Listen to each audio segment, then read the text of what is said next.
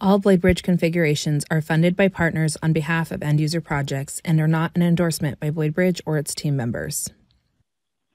Hello, and welcome to the presentation of DataStage to PySpark Converter by BladeBridge. In this session, we'll demonstrate how to convert DataStage jobs to PySpark using BladeBridge's technology.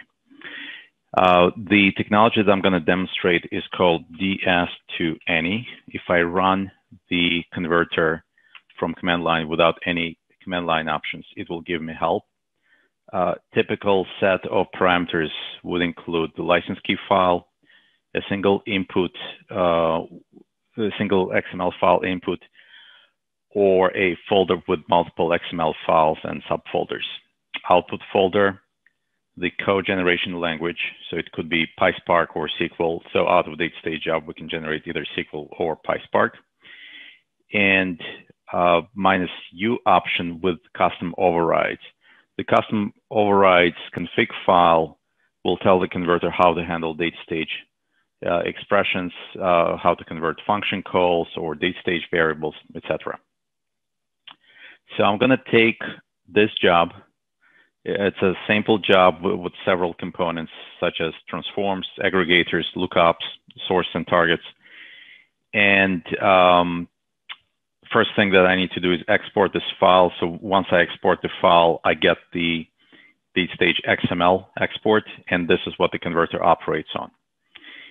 The command line has all the necessary arguments. So it's taking the license key file that BladeBridge generates, a single file, which is that sample job 05, the code generation language, which is PySpark. This is just a system file for the converter, -o, the output folder, and -u, the config file. And I'm going to dive into the config file in a few minutes. -v is an optional parameter, just gives the ability to generate verbose log, which is sometimes useful for debugging purposes. The config file is a JSON file where the user can specify how to set up readers and writers for particular data types, and also how to convert expressions, how to substitute lines, how to substitute function calls, and so on. And I'll get into this in a bit. So I'm going to run the actual command line. And my output folder is this. So currently it's empty. Once I run the converter, and it takes just a few seconds to run it, the converter will produce file. And the PySpark file will replicate the flow and the logic of the DataStage job. So everything that we see in the file is really a replica of the original DataStage code.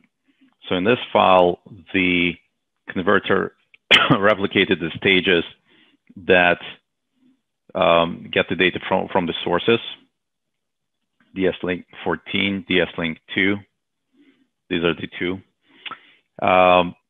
So this is just a simple replication of the SQL statement. You can optionally convert the SQL statement to another SQL dialect if needed. And then the actual PySpark syntax starts. So here we have every data frame representing each link in the DataStage job. The expressions within DataStage get converted to PySpark expressions, so we no longer see DataStage expressions. And then at the end of the job, the last frame gets written into the target, into the target object. So we can also set up the writers. So this .write mode append .jdbc is a configurable construct in the converter, and I'll go into that in a bit. Now, let me dive into some of these expressions. So let's take link DSLink 4, which is right here. So if I look at the structure of this link, this is this particular output DSLink 4.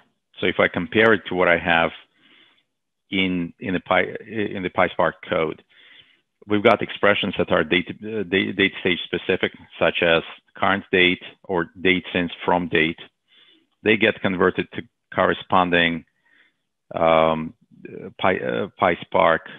syntax and corresponding PySpark functions. So for example, day since from date gets converted to date diff.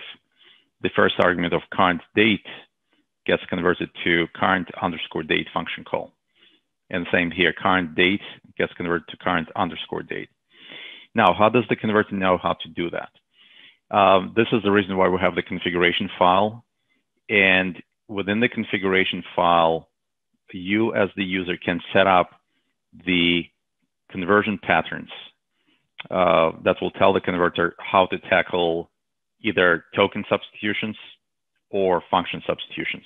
So for example, we can tell the converter under the function substitution section that whenever it encounters function call day since from date, to create this output template where date diff function gets called, and the two arguments that are being passed originally to the DataStage function will be invoked.